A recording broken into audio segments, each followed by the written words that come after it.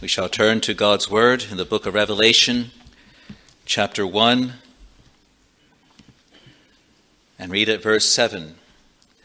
Revelation chapter 1 and verse 7.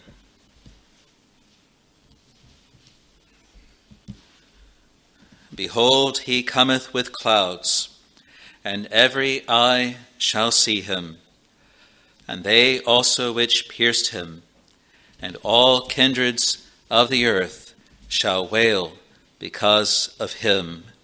Even so, Amen. John the Apostle receives this revelation from Jesus Christ. He bears record of the Word of God. He bears witness to the testimony of Jesus Christ and to all things that he saw. And to show the glory of this person who sends this revelation to him, John declares the majestic coming of Christ. Behold, he cometh with clouds, and every eye shall see him. This is the one who reveals this prophecy to John, and he reveals the things which must shortly come to pass. Blessed is he that readeth, and they that hear the words of this prophecy, and keep those things which are written therein, for the time is at hand. The day is coming when everyone will see Jesus. They will stand before him, and some will be comforted forever, but others will be struck with terror. Everyone will see him, even those who pierced him. Oh, that all of us would get a view of him now, a view of by saving faith, that we would truly believe in him, and that we would be clothed in his righteousness, that we would not shrink back in the day of his coming. Rather, may we look to him and be enlightened, and that we might be among those who love his appearing. Even so, Amen. With the Lord's help, we will consider first the coming of Christ with clouds. Behold, he cometh with clouds. Secondly, the universal sight of Christ. And every eye shall see him, and they also which pierced him. And thirdly, the profound sorrow at his coming. They also which pierced him, and all kindreds of the earth shall wail because of him. Even so, Amen. So first, the coming of Christ with clouds. Secondly, the universal sight of Christ. And thirdly, the profound sorrow at his coming. Behold, he cometh with clouds, and every eye shall see him, and they also which pierced him, and all kindreds of the earth shall wail because of him. Even so, Amen. Behold, we all know that this means John is calling our attention. Look, he says, see what is taking place. He's pointing us to the most astonishing sight ever witnessed by universal humanity. Jesus Christ, the Son of God, the Alpha and the Omega, is coming with the clouds of glory, and every eye will see him. Clouds. Well, clouds are the symbol of majesty. At Mount Sinai, the people witnessed clouds around the mountain when the law of Moses was given. I should say the law of God was given. The 10 Commandments. Moses recalled that event, and he spoke to the new generation that had grown up. In Deuteronomy chapter 4, verse 11, he says to the people of Israel, and ye came near and stood under the mountain, and the mountain burned with fire unto the midst of heaven, with darkness, clouds, and thick darkness. The clouds were representing a spectacular view of God's majesty. When you see a cloud in the sky, how impressive it is. Particularly a great cloud with sunbeams shining through. It's an awesome sight. Well, clouds are a sign of and a symbol of the heavenly majesty of God. As we sang in Psalm 97 and verse 1, "The Lord reigneth, let the earth rejoice, let the multitude of isles be glad thereof. Clouds and darkness are round about him, righteousness and judgment are the habitation of his throne." So here is the majesty and the dignity of Jesus Christ. Christ's coming is a most glorious event, and he will come with majesty and splendor, and every eye will see it. Behold, he cometh with clouds, and every eye shall see him. Every eye shall see him coming with the clouds of glory. There is reference to this fact and this symbolism of the cloud being a symbol of majesty in other parts of the scriptures. For example, in Daniel chapter 7 and verse 13, we read of the Son of Man who appeared with the clouds of glory. Daniel says, "I saw in the night visions, and behold, one like the Son of Man came with the clouds of heaven, and came to the Ancient of Days, and they brought him near before him." And it's speaking of the establishing of his kingdom on earth, and it is speaking of his dominion and glory and a kingdom that all people, nations, and languages should serve him. His dominion is an everlasting dominion which shall not pass away, and his kingdom that which shall not be destroyed. We think of the kingdom of grace and the kingdom of glory. It's Christ's kingdom. He is the king, and he has a dominion, and it will never end. He's the Son of Man. And people knew in the New Testament era that this title, Son of Man, is speaking of the Messiah, because the title Son of Man harks back to this vision of Daniel. And it's speaking of the coming of Christ in glory, coming with clouds. There's another passage that John the Apostle alludes to when he speaks of Christ coming with clouds, and every eye shall see him, and they also which pierced him, and all kindreds of the earth shall wail because of him.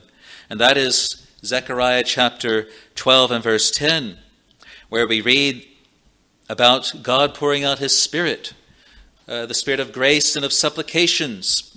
"And they shall look upon me whom they have pierced, and they shall mourn for him as one mourneth for his only son, and shall be in bitterness for him as one that is in bitterness for his firstborn." So when he says, and they also which pierced him, he is referring to that verse in Zechariah. "And all kindreds of the earth shall wail," or mourn because of him. Again, Zechariah speaks about those who are mourning on account of Christ. And it's very interesting to take note of the fact that the Lord Jesus also referred to both of these verses in Daniel and Zechariah in one verse in Matthew chapter 24 that we read. The chapter that we read at verse 30, we read Jesus combining both references in one. "And then shall the sign of the Son of Man in heaven, then shall appear the sign of the Son of Man in heaven, and then shall all the tribes of the earth mourn, and they shall see the Son of Man coming in the clouds of heaven with power and great glory." So all the kindreds or tribes of the earth will mourn when he comes, and he's coming in clouds of glory. And it's perhaps the case that John was thinking of his own Savior, combining both verses when he himself, inspired by the Holy Spirit, brought both together in Revelation chapter 1. And it's almost astonishing to consider how many Old Testament quotations or references or allusions are found in the book of Revelation. We might even think of the last book of the Bible summing up the whole Bible with all these references, bringing it all together and pointing us to the Lord Jesus Christ. Well, John is saying Behold, he cometh. He's calling our attention to this fact. Behold, he cometh with clouds, and every eye shall see him. He is coming. To the present tense, he comes. He's coming. He's on the way. We don't have to wait for a very, very long time. These are the things which must shortly come to pass. He's even on the way, even now. We must remember that Christ's coming is not to be restricted to the last day. When the Lord punishes the inhabitants of the earth, it's the coming of the Lord. When he comes in judgment, for example, when Jerusalem was destroyed in 70 A.D. by the Romans, that was Christ's coming. And if you look at Matthew chapter 24 and Mark chapter 13, you'll see that the context is really the coming of the Lord in judgment upon Jerusalem. The whole context is about being prepared for his coming in judgment on account of their rejection of Christ. And therefore the Christians are to be prepared for that and to flee when they see the Romans coming. And the Roman insignia, the symbols of the Roman army coming right into the temple, well, that's a clear sign that these days are being fulfilled that Jesus spoke of. And it's interesting again to consider how even when Jesus speaks of the Son of Man coming in the clouds of heaven with power and great glory, he's speaking of his coming in judgment upon Jerusalem. That's the context. Of course, the words, especially towards the end of that prophecy, are reaching their highest fulfillment at the last day. That's when the words have the fullest realization at the second coming of Christ, at the last day. But my point is that we're not to think only of the last day. Jesus is coming. And what we know is that he is coming quickly. And there are various events which are his coming and judgment. And all these events are preludes to his coming at the last day. He's telling us he's coming quickly. Nothing is hindering him. Nothing is keeping him back. He is on the way. He's coming with glory and majesty. And just as his coming at the last day will be with most majestic manifestations of his splendor and glory, even now in his coming to judge the world in various afflictions and calamities, there's glory in that. It's revealing his holiness. It's revealing that he is a God of truth and without iniquity, just and right is he. And so, as one minister has put it, actually it's referring to the Psalms, the metrical Psalms, Christ is coming, and all of these events, they are the steps of his majesty. He's coming with clouds of majesty. And so in the history of the world, we tend to think that things are moving towards their end, but in reality, it's the Lord Jesus Christ himself coming to us, and all that is taking place in the world are the footsteps of his providence.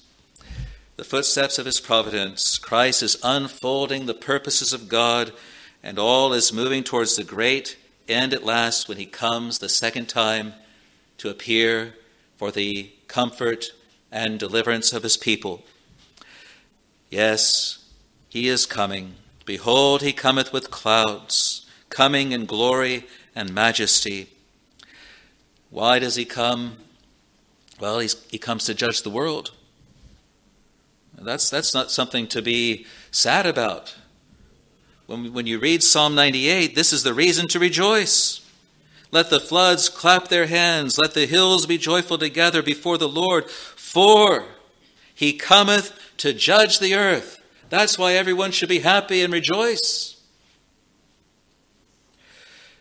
Before the Lord, for he cometh to judge the earth. With righteousness shall he judge the world, and the people with equity. This is the reason to be glad. He's not going to leave his people in this harmful, hostile world forever. He is coming to judge the earth. Yes, it's going to be terrifying for his enemies, but for his people, they will be happy and they will be glad. But even now, the judgment is taking place. Remember, he is coming. This is not something that's so far off, so distant. He is coming. And he's coming in his word. He's coming to judge in his word. Even now, the judgment is taking place by the discriminating preaching of the word. God is showing through his word and the proclamation of his word who are his people and who are not. That's why marks and evidences of grace are given. Sorry to say, but we live in a day when even in the Reformed Church, you have people who don't really know what are the real valid marks of grace. How do you know that you're truly a child of God? They get the impression, sadly, that all you have to do is accept Calvinism. And you're a Christian, you're on the way to heaven. That's wrong. It's a shame. So much of the Reformed Church is like that. We need to know what the Word of God tells us as to who are truly his children. Is Christ precious to our souls? Do we grieve over sin? Do we have an inward delight in his law? Do we value his word as meat and drink for our souls? Are we feeling in our souls we can't live without Christ and looking to his blood every day? Do we love his worship? Do we love his day and love his people? Are we like Ruth saying, thy people shall be my people and thy God my God? These are the evidences of grace. Not accepting a creed, not signing your name to the confession of faith. That's not evidence of grace in and of itself. It may be the manifestation of grace, but in itself it's not evidence of grace. It's looking to Jesus and turning from sin and longing for his appearing. Behold, he cometh with clouds. And then, so the judgment is already taking place in the word. And that was Malachi's effort and endeavor to remind the people that God loves holiness. And that is the way you know that you're truly among those who serve God, if you fear God. I was recalling the other day how you don't read in the Word of God that ministers are commanded to say, God loves you indiscriminately.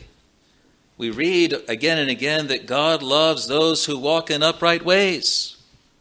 It's this modern Christianity that tells everyone, God loves you, God loves you.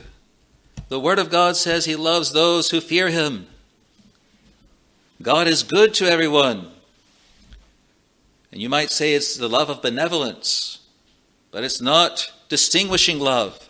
And it's not love that should make you comfortable in your sins. God loves those who are turning from their sins. Malachi says, then shall ye return and discern between him that serveth God and him that serveth him not. When will you discern that? When will you have an infallible discernment to know who are God's people and those who are not? Well, that is most clearly taking place at the judgment day. For behold, the day cometh that shall burn as an oven, and all the proud, yea, and all that do wickedly shall be stubble, and the day that cometh shall burn them up, saith the Lord of hosts. When they are burnt up, it will be very clear then who are those who had grace in their souls and who did not. But it's not all about warning and threatening and judgment. Jesus will come for the comfort of his people. And the well-known words of Paul in 2 Thessalonians chapter 1 about Christ taking vengeance on his enemies, he's saying to those who are troubled, he will give rest when Jesus shall be revealed from heaven with his mighty angels, when he shall come to be glorified in his saints and to be admired in all them that believe. So when Christ comes, those who believe in Jesus, they will rejoice. They will be comforted. They will be glad in the Lord forever and ever and ever. And so John is saying, behold, he cometh. And this is a note of praise and celebration for Christians who have grace in their hearts, who have the fear of God in their hearts. Behold, he cometh with clouds and glory and majesty. Oh, friends, we should lay to heart the coming of Jesus Christ. This truth should affect us. It should influence every day of our lives. How do we live? What rule do we go by? We are to go by the rule of the righteous Lord, Jesus Christ the righteous, the one who loves righteousness and who has explained his law in the Sermon on the Mount. He says, except your righteousness exceeds the righteousness of the scribes and Pharisees, ye shall in no wise enter into the kingdom of heaven. And that means it should be a righteousness from the heart, not external. Not just make sure you come to church and do all the duties in an outward way, but love of the truth, love of holiness. And you won't be complaining when ministers and elders are opening up the commandments, because Jesus himself did it. It's not legalism. It's love to God's law and God himself, as Jesus himself loved God and his law. Yes, Jesus will come and he will take vengeance on those who do not know God and do not obey his gospel, but he will be exalted in the eyes of his people, and his people will be exalted and blessed in him forever. Their own dear Savior coming to them to take them home to be with himself forever. Do we desire the coming of Jesus Christ? Do we desire the manifestation of the sons of glory? Will it be clear to the world who are God's people? These are the ones whom God elected from eternity, whom Jesus died for, whom the Holy Spirit regenerated, opened their eyes and drew them, manifesting God's electing love. I have loved thee with an everlasting love. Therefore with loving kindness have I drawn thee. Distinguishing love. Oh, but let no one think that excludes them from coming to Jesus. If you come to Christ, all of that blessedness and favor of God will be for you. And you also can say, he loved me and gave himself for me. He loved me with an everlasting love. Don't let election and trying to reconcile it all together stop you. Jesus himself calls you. He says, come unto me. And if you come to him, you will know he died for you. He loved you personally and gave himself for you. Well, what we read here should have an impact upon us to the extent that we prepare for his coming. We are to prepare for his coming. Why? Because every eye will see him when he comes. In the second place, the universal sight of Christ. Behold, he cometh with clouds, and every eye shall see him, and they also which pierced him, and all kindreds of the earth shall wail because of him. Even so, amen. Everyone will see Christ when he comes. Every man, woman, boy, and girl, everyone who ever lived upon the earth, everyone who lives now, everyone who will live to the very end of time, no one will be exempt from this truth. Every eye shall see him. Christ will come personally. He will come physically. It's not just an appearance. It's not coming by his Spirit only, but it will be himself. Just as he ascended into heaven, physically, personally, so he will descend from heaven physically and personally and visibly.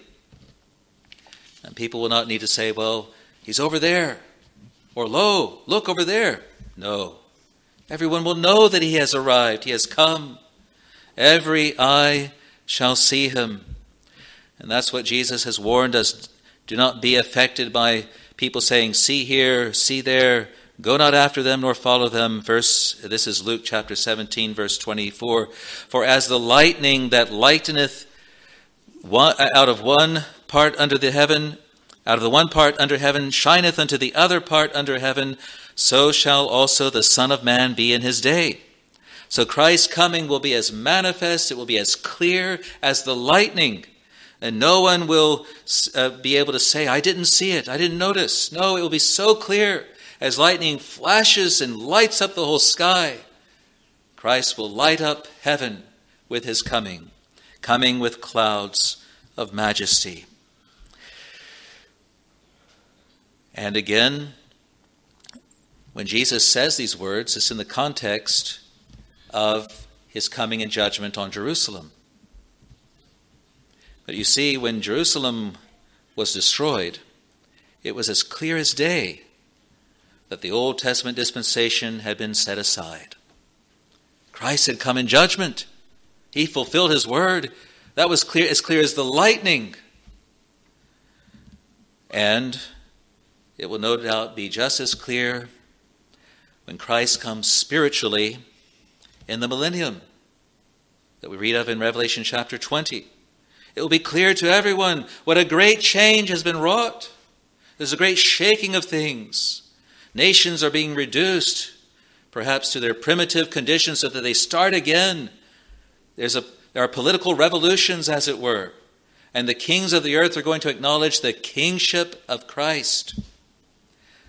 And there will be universal spirituality and righteousness with the knowledge of the glory of the Lord. Clouds of glory, as it were, fills the earth as the waters cover the sea. But as we said already, the words about his coming as lightning reach their highest fulfillment in the coming of Christ at the last day, his second coming. And it will be very clear when he comes. No one can make a mistake about that. God will ensure that every eye sees his coming. And it will be very clear and no one can make a mistake because it's then that the resurrection will take place. There's not two resurrections, there's one resurrection. All will rise again. The wicked will rise again to damnation. The righteous will rise again to everlasting glory. There's some people who say that some Christians are pre-mill and think that Christ will come to reign on the earth literally, and they say that's the first resurrection, physical resurrection of the righteous, and then there'll be a third resurrection at the last day. There's only one resurrection, or I should say a second resurrection at the last day when the wicked will rise up. But there's only one resurrection. One resurrection, both the wicked and the righteous are raised up, and the righteous will be on the right-hand side of Christ, and the wicked will be on the left-hand side. Christ will come in judgment, and that will be the end of the world, and all its works will be burned up. It's going to be so very clear, in other words, that Jesus has come again. He will sit upon the throne of glory. All the nations will be gathered before him. Every eye will see him because they're all gathered before him. Every eye will see him. It will be so plain. Atheists will see him. Right now they're saying, show me. They want to be convinced. They'll only be convinced if they see him, or maybe they'll see the name of God written in the stars of heaven or in the sky, in the galaxies. Well, they will see him all right. The skeptics will watch in astonishment Christ coming. And there will be no doubters then. There will be no atheists. They will not be scoffing. They'll be in terror. They will wail because of him. So John is telling us plainly, behold, he cometh with clouds, and every eye shall see him. Not one will mistake. There will be no one who say, I didn't notice. They will not be encouraged to look because they will see him then. But shouldn't we desire to see him now? Perhaps this view of Christ, seeing him, includes all the kinds of views of Christ that are taking place even now. Some will see him in astonishment and horror. Others will see him in admiration and wonder, because they see him in wonder and admiration now. They're looking to him with adoration. They're looking to him with love. They're saying of Jesus, thou art fairer than the children of men. He's the chiefest among 10,000. Is that what you're saying? I have seen him. Sometimes I don't see him, but I know I have seen him. Saw ye him whom my soul loveth? Are you saying that? The child of God will say that. Perhaps the child of God is saying, yes, I see him now. My heart is going after him now. I love him. Other times he or she will say, I don't see him, but I long to. I love his appearing. Oh, to hear him say, rise up, my love, my fair one, and come away. Behold, he cometh. Behold, he cometh, leaping upon the mountains, skipping upon the hills. Do you desire his coming? Do you long to see him? Or is it so even now you read of him, you hear him preached, but you don't see him? You see no beauty in him that you should desire him. What is thy beloved? More than another beloved, that we may seek him with thee, because I don't know that he is worthy to be sought after, but you tell me, the seeker is saying to the child of God, tell me what is thy beloved more than another beloved, that I might seek him with you. Show me, tell me about him. Oh yes, you should go not just to the church, but to the Lord himself, that he would teach you, that he would reveal himself to you, that you would see him with spiritual eyes, and your heart would go after him, and you would long for him as well. He is calling you to look to him. Look unto me. Look unto me and be ye saved, all the ends of the earth. You will see him on the last day. All the ends of the earth, every eye will see him. But he's calling you in the gospel. Now, this moment, look to me. Open your eyes. Set your eyes in my direction. Look away from all these other things. Look to me. And you'll be saved. Every one of you. Every one of you. Yes, the Lord is calling us today. He's coming. And he's calling us now. He's coming in the preaching of the word, coming to you, knocking at the door of your heart.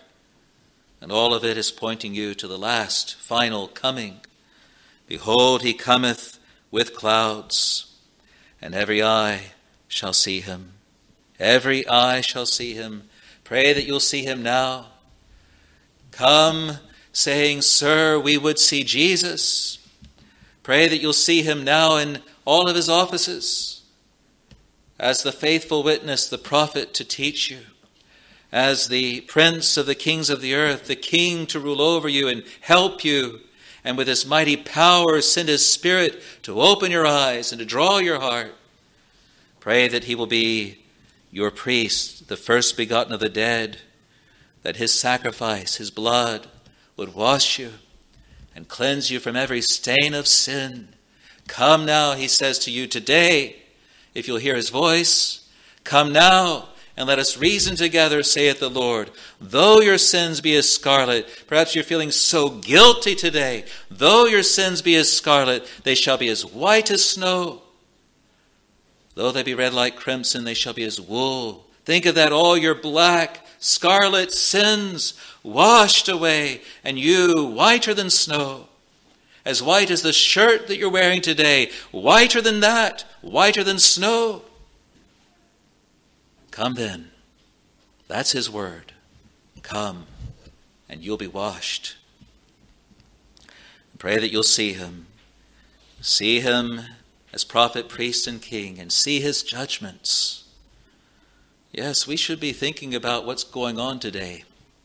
People have asked, and they've asked me personally, what's happening with the pandemic and maybe other things, you see that in Revelation? Well, yes, we do. Because it's just part of all the famines or pestilences and war that we read of in the book of Revelation. It's all tending to this one great result, and that's the coming of Christ to judge the earth. Even now, his judgments are manifest, and we should be reacting to it and saying, when thy judgments are in the earth, the inhabitants of the world will learn righteousness. When I see what God is doing in the world, my response is, God is holy. I need to turn from sin. Jesus is preaching to me saying, except ye repent, ye shall all likewise perish. That should be our response. So pray that you will see him. Every eye will see him at the judgment day, but pray that you'll see him now, judging the earth. Pray that we will see his progress in the world, that he is working mightily. Who is this that cometh from Edom with dyed garments from Basra, this that is glorious in his apparel, traveling in the greatness of his strength? I that speak in righteousness, mighty to save. He's coming, he is traveling, he is on the way. These events in the world are the steps of his majesty. He is coming. And pray that you'll see his zeal coming in glory. Yes, coming to take vengeance. God's people love all the attributes of God. Some of them more directly cause them to rejoice. Others cause them to rejoice with trembling. He will come. And he says in his word, I have trodden the winepress alone, and of the people there was none with me, for I will tread them in mine anger and trample them in my fury, and their blood shall be sprinkled upon my garments, and I will stain all my raiment. For the day of vengeance is in mine heart, and the year of my redeemed is come. And God's people are saying, how long, Lord, wilt thou not take vengeance on the earth for the blood that they have shed? When you are praying, thy kingdom come, you're praying for destruction of the enemies of God. And some of them will be converted, but others will be cast into hell forever. Yes, come to pray that you will see the Lord come with zeal, driving his enemies away, and you, believer in Christ, concurring with his judgments, as the psalmist has sweet meditations of God and is glad in the Lord, and says at the end of Psalm 104, let the sinners be consumed out of the earth, and let the wicked be no more. Bless thou the Lord, O my soul. Praise ye the Lord. God is righteous. We're praying for conversions, indeed. But we know at the last day, all the wicked shall be turned into hell, and all the nations that forget God, even our loved ones, will be cast into hell unless they repent. Beautiful babies, sons and daughters, parents and grandparents will be on the left-hand side of Christ on the judgment day unless they repent and believe. Come now, repent and believe. Pray for the Holy Spirit to enable you. You will see Jesus on that day. Pray that you'll see him now, savingly, by faith. Many will see Christ in fear on that day, because we read, they also which pierced him. Those who crucified Jesus will wail because of him. In the third place, the profound sorrow at his coming. Behold, he cometh with clouds, and every eye shall see him, and they also which pierced him, and all kindreds of the earth shall wail because of him. Even so, amen. They also which pierced him. Every eye will see Christ, even those who pierced him, those who crucified the Lord of glory. That seems to be the emphasis here. And the murderers of Jesus Christ will not escape. They will wail because of him.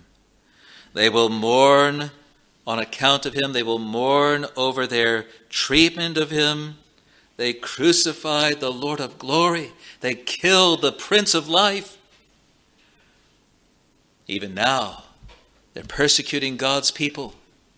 And Jesus takes this as done to himself. And those who crucify him, those who have crucified him, will wail, will mourn with grief and heartache and bitter agony because of Jesus Christ. But we know, indeed, that some who pierced him, yes, some who crucified Jesus, repented by the grace of God, and they were forgiven. Isn't that what we gather from Acts chapter 2, when Peter is saying that you crucified him, you with wicked hands crucified and have slain him? Well, they believed, they received the word gladly, and they were baptized, 3,000 of them. And we must not forget that, in a certain sense, all who have heard the gospel and rejected Christ have pierced him. And they have pierced him by unbelief. And we must remember that all sin is against God. All sin is a strike at the being of God. And all rejection of Christ, all unbelief, is piercing him. It's crucifying him. And yet, God forgives all who believe and repent, even those who have pierced him by rejecting him. So one conclusion is that those who do not repent of piercing Christ, they will wail because of him. They will be in agony and torment. Because all who have heard the gospel and reject Christ, in a sense, they pierce him. Some go on piercing him. They are trampling underfoot the blood of the Son of God. Let us beware that we do not do that. Having heard the gospel many times and we reject Christ, we're trampling underfoot his blood. We're putting away gospel truth from us. We're rejecting our only hope of deliverance from eternal torments. And if that is the case, then if we reject Christ, we will wail to all eternity. Now, the word wail means literally to strike or to smite.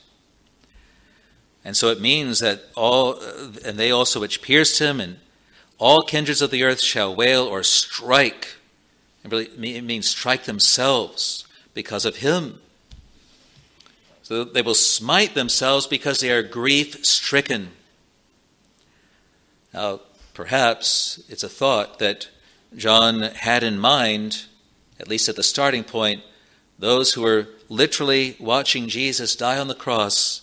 And we read, all the people that came together to that sight, beholding the things which were done, smote their breasts and returned. Perhaps some of them began to question the justice of the crucifixion of Christ, and perhaps some were alarmed and their consciences began to torment them because they'd actually crucified the Son of God. They will wail. They were mourning. They were regretting. They had great remorse. Now, there is a sense in which everyone will mourn because of Christ. Remember that John is quoting Zechariah chapter 12, verse 10, a very clear reference. And every eye shall see him, and they also which pierced him, and all kindreds of the earth shall wail or mourn because of him. Zechariah 12:10 says, and I will pour upon the house of David and upon the inhabitants of Jerusalem the spirit of grace and of supplications. Here is a saving work taking place. And they shall look upon me whom they have pierced, and they shall mourn for him. This is godly sorrow. They shall mourn for him as one mourneth for his only son, and shall be in bitterness for him as one that is in bitterness for his firstborn. So God is giving the Spirit. They look by faith, and they're mourning in repentance. So we don't want to forget that's what John is referring to. They're mourning over their sins of rejecting Christ. And for them, there's a fountain opened for sin and for uncleanness. So they may be washed from their sins and be comforted in their souls. And John even quoted Zechariah 12:10 in his gospel that he wrote in chapter 19, when one of the soldiers with a spear pierced his side, and forthwith came there out blood and water. And it has even been suggested that that same soldier actually repented of his sin of crucifying him. Perhaps he was even the centurion who, at the time when the people were smiting themselves at what they had seen, he said, "Certainly this was a righteous man." And he was responsible for crucifying him, being a centurion. Well, it has been argued that since John is referring to the Old Testament time and time again, and he usually, if not always, carries out the meaning of the Old Testament scripture that he quotes, it's not likely that he is putting an entirely different meaning upon the words of Zechariah 12 that he's quoting. So perhaps there is some reference to the fact that the day is coming when not only the Jews but the Gentile nations shall mourn over their sins against Christ, whom they as part of humanity have pierced by rejecting him and crucifying him in their hearts. So remember that every eye will see him and that's absolutely true at the last day. But in the meantime, sinners are looking to him. The eyes of faith are upon him. And yes, there is a great wailing at the last day, but even now there are sinners mourning over him, turning to him in repentance. And so Christ, being the coming one, his coming is not confined to the last day. He's coming with clouds of glory now.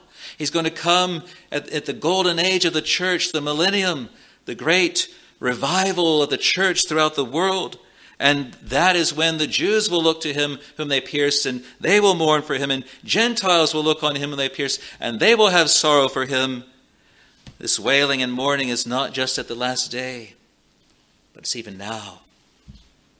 Just as everyone, absolutely everyone, will confess that Jesus Christ is Lord to the glory of God the Father. Some will do it by force, others by freedom, by the grace of God. So everyone is going to mourn. Everyone. They will grieve over sin. They will have bitter thoughts about their sin against God. They will smite themselves. Some when it's too late. Others, well, there's hope. So pray that you would smite yourself. Pray that you, like Ephraim, would say, "I smote upon my thigh. Turn thou me, and I shall be turned, for thou art the Lord my God."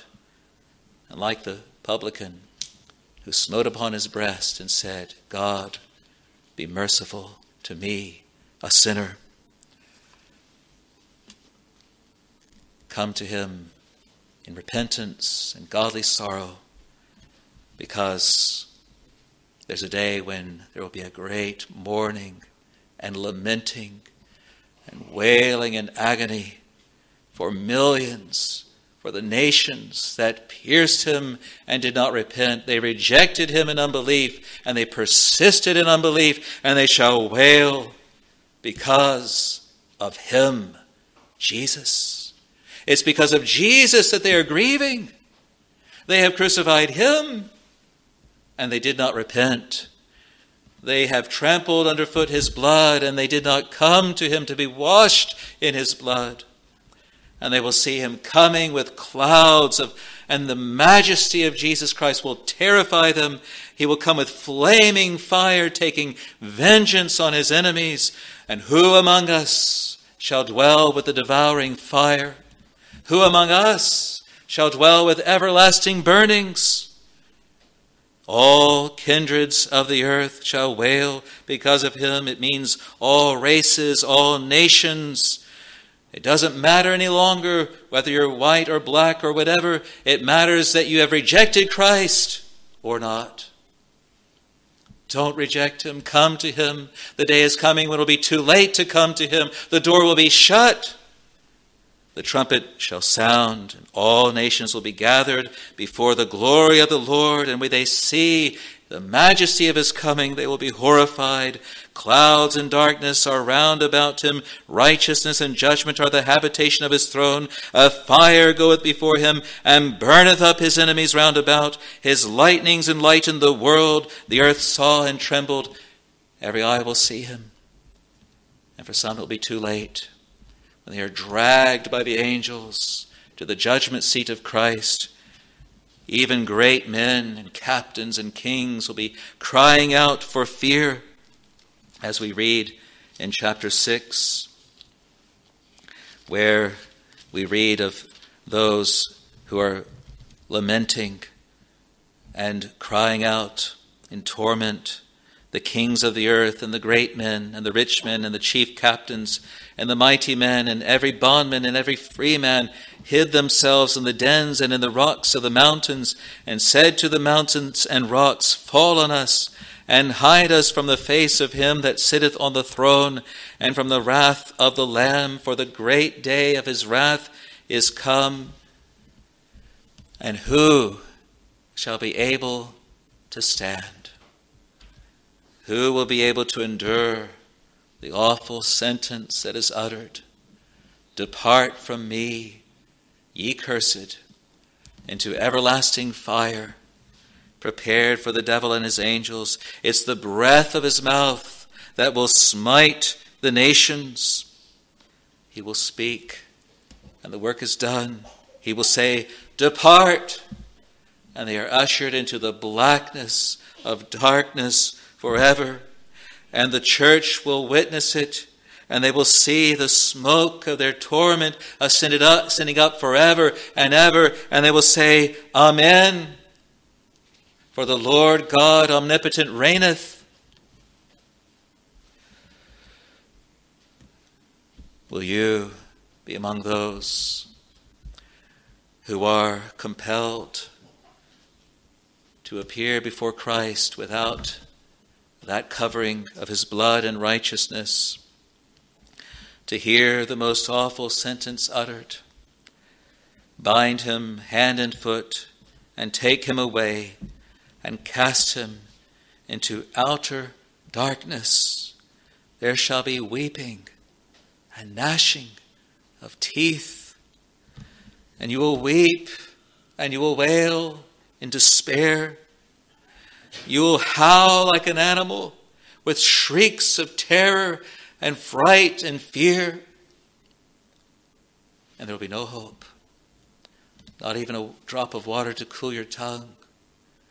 No parents to give you comfort. No children to put a smile on your face. Absolute despair and rage and bitterness. And all kindreds of the earth shall wail because of him. The Lord Jesus calls us today. Repent and believe the gospel. He offers you his precious blood. He says, I am the bread of life, the bread which came down from heaven, that a man may eat thereof and not die. He offers you the gift of his grace and his Holy Spirit, the 7 spirits which are before his throne. Is there not plenitude, fullness, and the grace to meet every need you could possibly have? Grace for your helplessness, righteousness for your guilt, blood, precious blood to wash away all your sins. And for all of us, it's by looking to Jesus that we can have boldness in the day of judgment. When John writes those words in 1 John chapter 4, verse 17, he's not talking about waiting till then that you get the boldness, but you could have the boldness now. Because he's saying, herein is our love made perfect, that we may have boldness in the day of judgment, in view of the day of judgment, with regard to the judgment that is coming, We can have the boldness now. Why? Because as he is, so are we in this world. As he is accepted, so we are accepted even now. He is righteous, and we are righteous in him even now. As he is, so are we in this world. Now, believers are kings and priests. Now they are washed in the blood. Now they have boldness in view of the day of judgment, so that if you rest upon Jesus Christ, you will not shrink back at his coming. When John says, behold, you will say, yes, I will look to him. Behold, he cometh with clouds, and there is glory and majesty and rejoicing in that.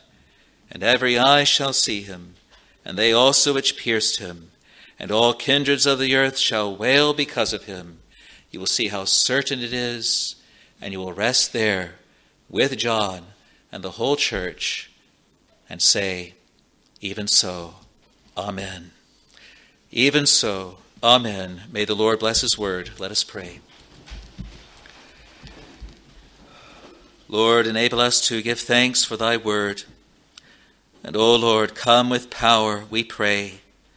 Oh, that we would look to the Savior who has kingly power, King of kings and Lord of lords, who has the blessing also.